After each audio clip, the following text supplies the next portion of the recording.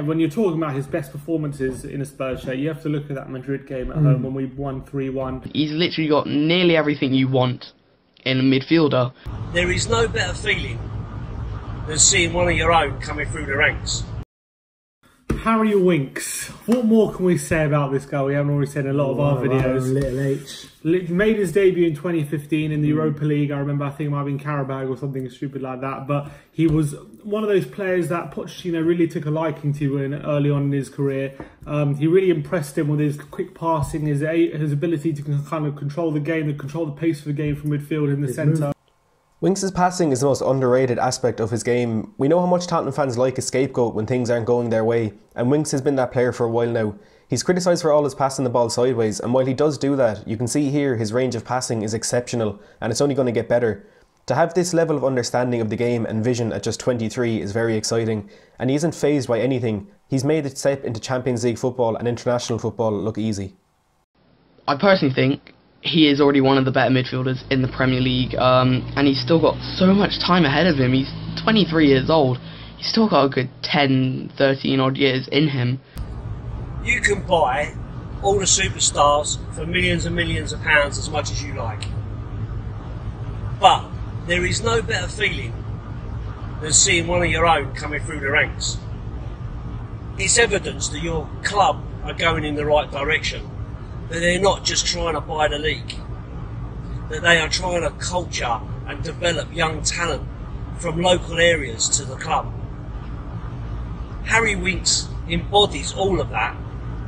A young boy from Hemel Hempstead who's a lifelong Spurs fan. He don't get better than that. It tells him how much he's grown as a player in these kind of Champions League games, which we've seen him play in the Real Madrids and the Barcelonas, and completely run the midfield in these kind of games. In 2016, Hemel Hempstead born Harry Winks, aged 20, makes his first team debut against fierce London rivals West Ham United. Latching on to a loose ball, he fires it into the back of the net. A dream debut.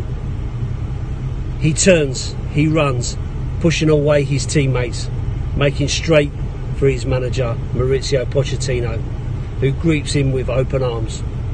A great moment for the team, a great moment for the fans, a great moment for Harry Winks. Obviously, the moments that stand out really in Harry Winks' time at Spurs so far is obviously his debut against West Ham. What a moment that was. Him starting a game in a London derby against... winning 3-2 in a London derby in 2016. Harry Winks got his first Premier League start. Do you remember hit the ground running. Watching that game? Yeah, we were watching it with my grandpa. And Uncle Jace. And Uncle Jace, yeah, watching it all together. It was my grandpa's birthday, wasn't it? His 80th birthday, and we were all watching it. And West Ham take the lead and they go 1-0 up, and then Harry Winks saves us right at the death. And everyone's kind of jumping all over my uncle and stuff like that. Yeah, and then obviously Harry Kane won it right at the end, didn't he? And it was, but Harry Winks, that celebration, I've never seen passion in a player's eyes. And ran straight to Pochettino, didn't he? But you could tell the meaning of that celebration, you know, he was... In that celebration, he was just basically saying thank you so much to Pochettino for letting him have his break. You could see such a bond there between player and manager, and it's so great to see. Never seen, of all the Pochettino hugs he's ever given someone, I think that's probably the biggest hug of them all.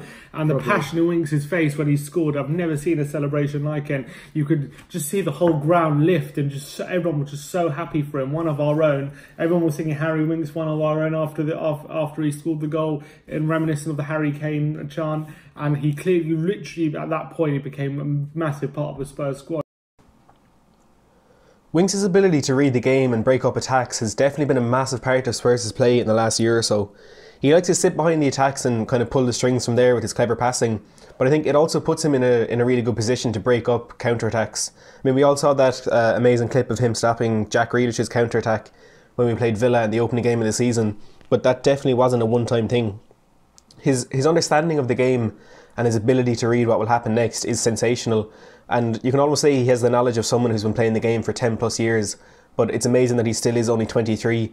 And something that I've noticed personally is you can kind of see the effect that Moussa Dembele has had on his game, not just in the way he shields the ball when he's in possession, but also how he goes into tackles. He uses his body so well, and 9 times out of 10 he comes out with the ball. And it's great that you can see that someone like Dembele, even though he was coming to the end of his career due to injuries and stuff like that, you can see how much he's had an effect on a player coming through the Tottenham system. And it's a shame that we will never get to see Harry Winks play, I suppose, consistently with prime Moussa Dembele, but I really have no doubt that Winks can go on to replicate what Dembele did for us and become the really important player that Dembele was. And we have noticed that we haven't missed Dembele as much as we might have in the last 2 or so years with those injuries. I think there's been definitely a drop in the midfield since he went to China, but we've been lucky that we have had Winks to step in that position and offer something that Dembele did. Obviously not at the same level yet, but he's certainly a player who, as I said, can go on and replicate the player that Dembele became.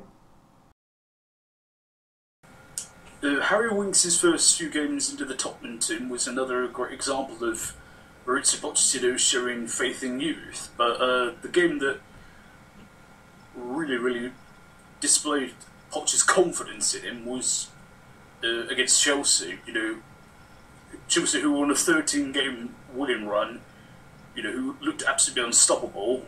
We were playing brilliantly well, 2-0 up. And Pochettino makes the decision to bring off Moussa Dembele, I think it was, and bring on Winks for the last 25 minutes of the game was seen initially as quite a risky move to put that kind of responsibility in such a high-pressure game on him. But the calmness and maturity that he displayed to keep hold of the ball well, never waste a pass or lose possession sloppily, and to keep his composure in that kind of big game that early on in his career showed he had the makings of a very good star, and more importantly, he had the backing of his manager. With him being young and him wanting, him being expected to grow into one of the better midfielders in the Premier League, if not the world, Pochettino is, of course, one of the best, if not the best manager with youth. So he's obviously in safe hands. He's going to grow into one of the best midfielders in the world. And I'm very excited to see how he turns out. I can't see him being bad. I don't want people to put too much pressure on him to the point where he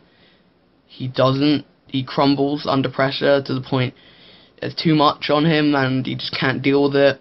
There's just certain players you just get too much pressure put on you, and it's not good for you. Now Pochettino has said stuff about young players before that didn't work out, and Winks just isn't one of those players. Winks is obviously a very skillful player. His work rate's really high. He's talented.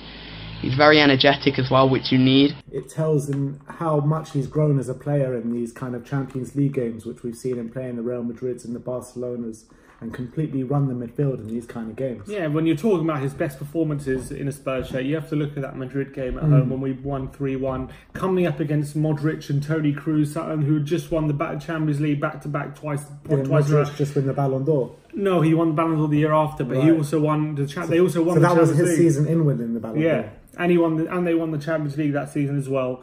Came up against the Spurs side full of energy and full of that intensity that Pochettino brings to Spurs.